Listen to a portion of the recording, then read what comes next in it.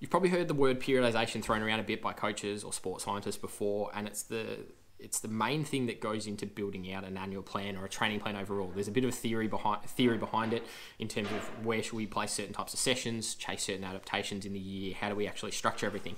So today I'm going to break down what periodization actually is, a couple of different models of periodization or theories that you can use and follow to be able to build your training programs, and then a few things that are kind of wrong with the whole periodization idea or concept in general, and how we can sort of work around it based on different types of athletes. So stick around, watch the video, and you'll learn everything about periodization pretty quick. Hey guys, Nick here. Welcome back to the channel, talking science of endurance and sports science in general. If you haven't already, please hit the subscribe button down below to follow on for some more content coming soon. Hopefully you've been enjoying it so far, and really good to see plenty of people commenting and asking for particular videos. And it's something that I want to go through today because it has come up as a question before. What is this whole thing around periodizations? It is a term, periodization, that gets talked about a lot when we go into things like building an annual plan, strategically building out a training plan leading up to a race. How do we actually put things in? Where do things go? The strategy behind it, the tactics behind it, all comes down to this concept of periodization. And it's really, periodization is just planning or strategically planning training and preparation to lead up to a particular event. And if we go back to the roots of periodization, essentially in the really, when I say the olden days, mid-1900s, when we're building up to Olympic Games, there'd be one major event for the year, minimal travel, athletes weren't traveling back and forth between countries, there'd be one big event for the year, so we're building up to that. And really the earliest form of periodization model was just a consistent increase. We hit the event and we should be ready to go. So what I mean by increase is increased training load, increased training volume, increase the intensity gradually, and it's just this linear progression of just up and up and up and up. And what some of the coaches at the time saw was a lot of athletes start to break down towards the end of that, and they weren't actually reaching a peak performance by the Olympic Games at the end, or the major competition for the year. So they start to get a little bit clever and go, all right, maybe we need to peak a couple of times a year. We're going to do sort of a mini peak early, have a bit of recovery, and then we're going to just build a shorter block, but build towards the major competition and peak again. And what they found was results started to improve because athletes got all this time to build up a chronic training load behind them, build up a bit in terms of their performance, be able to peak, test that, understand where they were at, recover, and then go again. So we had this kind of like two-peak system. Obviously, it's then developed further and further, and the more competition we have now, the more peaks in a season we can have. And typically, a lot of triathletes and runners might have a couple of races, 3 to 4 key races in the year, so lead-in races, and we've got peaks all over the place. And the higher up the chain you go, the more to the elite end of the spectrum where they're racing all the time, the more peaks we might have across, and it starts to get quite complex. We then have a couple of different theories that stem from some of that early stuff around, well, how do we structure some of these peaks and how do we work towards these peaks to then target specific adaptations? And it really got into the point where sports science, as it was sort of evolving as sports science and understanding what was going on physiologically in the human body a lot better, and technology evolved and we could understand what actually was happening, a lot of people started, and coaches, sports scientists started to look at, all right, maybe if we train specific blocks, and this is where the whole block periodization theory comes into play, and it's called block periodization, is let's do a group of 4, or a block, if you like, of 4 weeks where we just focus on one adaptation. So again, a lot of this stems from stuff that you do in the gym, but I'll bring it into the endurance context. So from a gym perspective, they're looking at, all right, well, what do we want to do first? We need to build some muscle mass to then build our strength to then express that in our sport. So we need to look at hypertrophy, building muscle mass first. We're then going to do some, and we're going to train that for 4 weeks, and then we're going to train our strength because we've got the muscle mass now, we've increased our size. Now we can build the strength in those muscles, and then in the last block, we can transfer that into power and express that for the specific sport. It's the same in endurance where they start to look at, all right, let's build the engine first. And it's a theory that I still follow and follow a little bit, is we need to build the engine first, because without the engine, we can't then build the cylinders into the engine. And without the cylinders in the engine, we can't then tune it. So it's VO2 max, looking at sort of the lactate threshold and then peaking and very race specific by the end of it. So it's this theory of we do one block of training that leads into the next, and then we might be able to cycle that back around if we're not peaking for a race, or it should lead to a bit of a peaking, tapering sort of period where then we're ready to go for competition because we've gone through these phases or blocks, if you like. That then sort of molded into what we call phase potentiation, and the overall concept of block periodization is that we get this building effect the first block or the first phase causes the second phase to be, or allows the second phase to grow on top of it, and allows the third phase to grow on top of that, and it's this constant step up, step up, step up. It also started to incorporate a little bit of variety into the training program, because we have a group of 4 weeks where we do pretty similar things again and again and again. Deload maybe on the 4th week, and then the next group of 4 weeks is a completely different set of training, or a modified set of training, and then the next group of 4 is different again. So the variety started to help athlete performance as well. Decreases a bit of the monotony. It doesn't get as boring because you constantly change it. Each 4 weeks you're doing something a little bit different.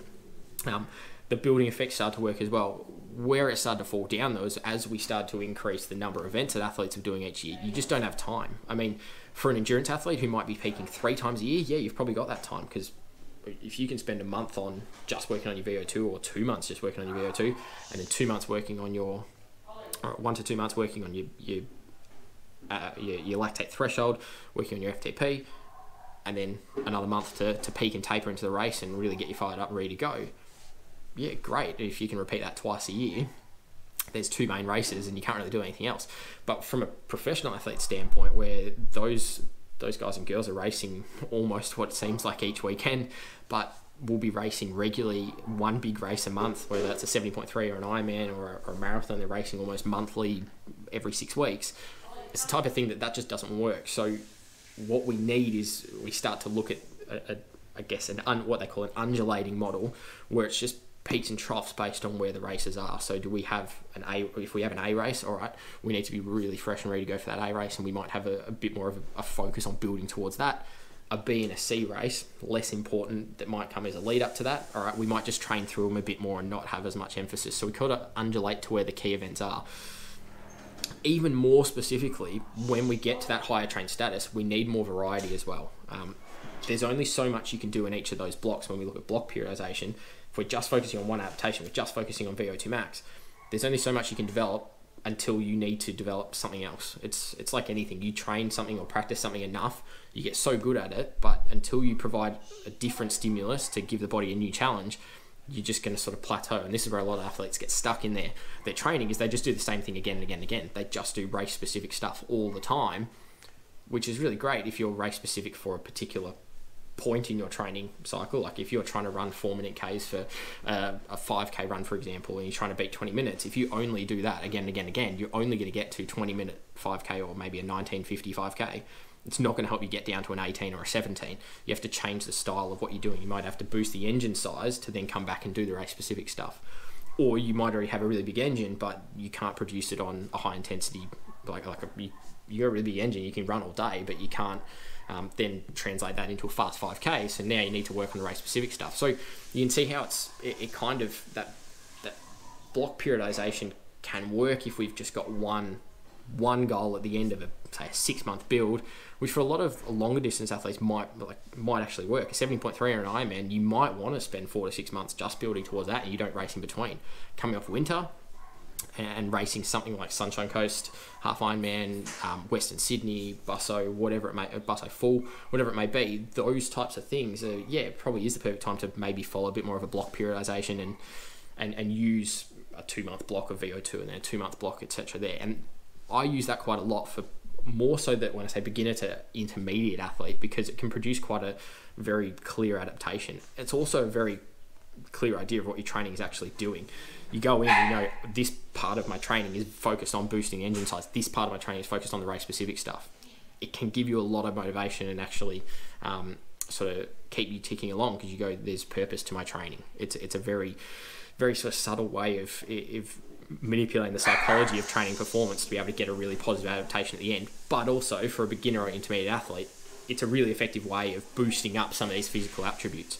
If we just do some really dedicated focus on it here, we can boost up a lot faster. We accelerate the rate of growth. In a really highly trained professional athlete though, and the higher trained you get, and when I say highly trained, I probably mean anything, you got to be one or two, top one to, you got to be on the podium in your age group essentially, or you're an elite professional. That's where the higher variety and variability has to come into it, because if we just go away and do one block of the same thing again and again and again, it might work. If you haven't done that for a while, it might work for the short term, but long term, it's not going to do as much. We have to continually provide a challenging stimulus, and we can get a little bit more creative in what we do. And this is where some of the crazy sessions that you might see on Zwift from professional riders come in and they dump it in, and it doesn't work for the typical age group athlete. When a pro rider puts a Zwift session up and you go and try and do it, it doesn't work for the typical athlete because you're not ready for that type of training. They might do a session where they've got, it seems weird, they've got stuff everywhere. There's a 20-minute zone 2 block, and then they're doing over-unders sort of partway through the session, and then they're going and doing some 30-second all-out efforts, more for the VO2 style things, and then they're coming back and doing a tempo-based effort, and then they do some more zone 2. They need that variety because, one, it's really race specific. That's what a professional rider might do. But then also they need that variety to get those different stimuluses or stimuli in their sessions to be able to improve all attributes, because all their attributes are already at 99 out of 100. They're just trying to get that extra 1 point or 1%. Whereas the typical age group athlete, all their attributes are probably 50 to 60 out of 100. And if we just focus on one at a time, we can boost that up to 70 quite quickly. We can boost that up to 80 quite quickly out of 100. Then we move to the next one, we can boost that up to 70 or 80, but this one comes down a little. So by the end of the whole process and the parts building on each other, bit of phase potentiation, we get to a point where all of them are maybe, instead of being 50 like they started at, they're all maybe 65 or 70. Great, that's going to lead to a better performance overall. We just go through and do it again. But like I said, the professional athlete who's already at 99 across the whole board, they're trying to just get to 100. Doing a block of here might get them to 100 there, but it might be at the detriment of all those other qualities as well. And because they're racing so frequently, they just don't have the time to make it up. So they need to follow what we call an undulating model, and can also be a bit of a, getting really specific, what we call a daily undulating model and tactical periodization, where it's, all right, we're peaking at specific times in the week to then be able to race weekly. To what we see a lot in team sport athletes, not necessarily endurance, but team sport athletes, they have obviously a race or a race competition every week, a game match every week. They aim to peak at the end of the week and then recover, peak at the end of the week, recover, peak at the end of the week.